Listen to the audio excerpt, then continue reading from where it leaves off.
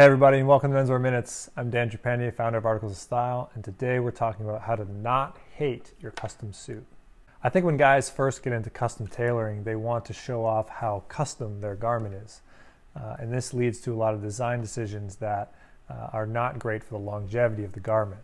When I was new to this business, I would work with clients that wanted all kinds of crazy options with colored buttonholes and contrast stitching, contrast pocket flaps, really flashy linings. All of these things sound great, and especially if you're trying to flash how custom your garment is. The problem is, anytime you put a flashy detail like that on a garment, it drastically reduces the garment's wearability and overall lifespan.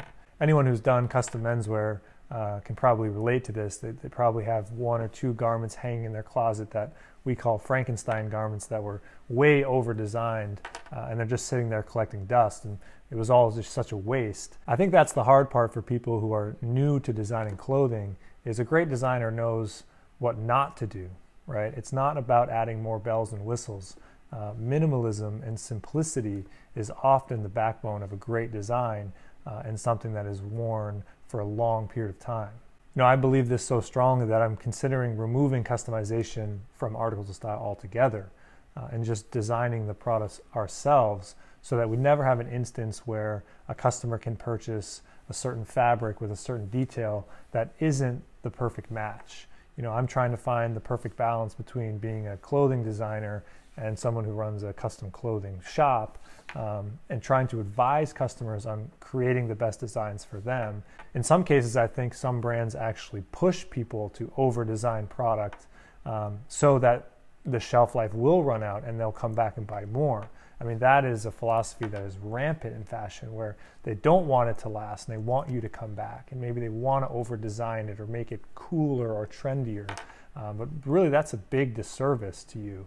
And is really just serving themselves as the company trying to sell you something. So my advice is, if you're going into custom clothing, do it with an open mind and trust the stylist you're working with. They've been there, they've done that, they've seen thousands of garments come to life. You know, I get it. You have this great idea for this amazing one-of-a-kind design. Maybe you've been sketching it, you have a folder on your desktop full of inspiration pictures. I get it, I've been there. The truth is that it's probably not going to be as cool as you think. Right? Anytime you're doing something for the first time, you're probably not going to do a great job of it. From the brand's perspective, it's very difficult to have customers who want to play designer and really customize garments. What you have to think about is, we're only offering a product that we know very well. We've tried and tested it, and we've made it 1,000 times. So it's been perfected time and time again.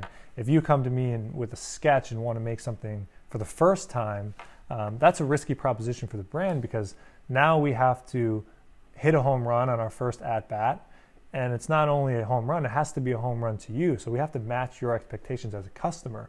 And as someone who's never designed garments or seen them come to life, you're probably imagining something that isn't going to be exactly what the garment was. So when we were a young brand, when we first started, we were taking every order we can get, as any startup does, and we quickly learned that we had to limit the customization, not only to improve the overall customer service and expectation management, but also just to make better, timeless garments.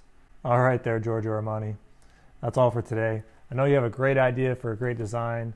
My advice is to work with an expert, trust them, don't overdo it. You don't need all those bells and whistles. Simpler is always better and more elegant. And thanks for watching.